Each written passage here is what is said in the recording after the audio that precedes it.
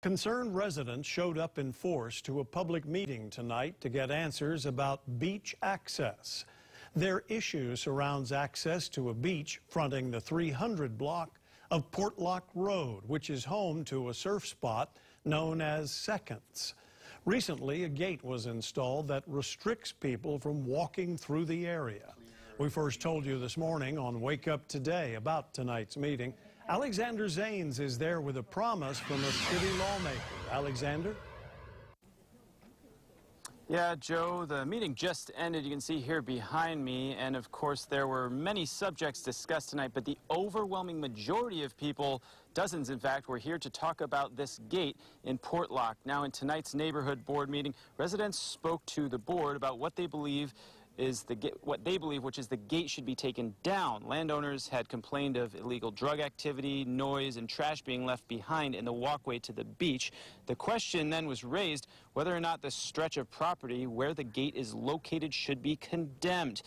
And of course, residents say regardless of ownership, the city needs to take action to keep the beach access to the public. And in the process, we always had discussions about public access. My father-in-law wasn't born here. He was born in Shelbyville, Tennessee. But he understood that living on an island, everybody should have access to the beach.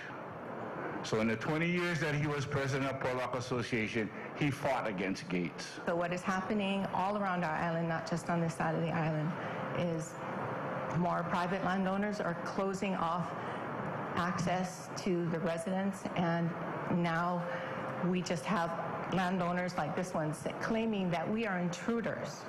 I don't like that word. I am not an intruder. That is my public beach. It's not a process that's going to happen overnight, but the process has begun, and for that, and I plan on doing the exact same thing here.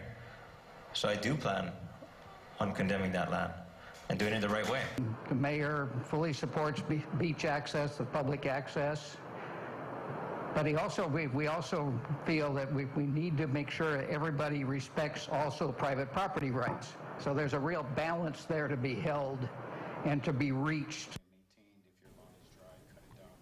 And the owner of the property that put up the gate wasn't present in tonight's meeting, but Councilmember Ozawa says he has been in contact with him. And again, a very spirited debate tonight about whether or not the gate should still be up or should come down. We're going to continue to follow up and let you know what happens. Reporting live in Hawaii Kai, Alexander Zanes, KHON 2 News.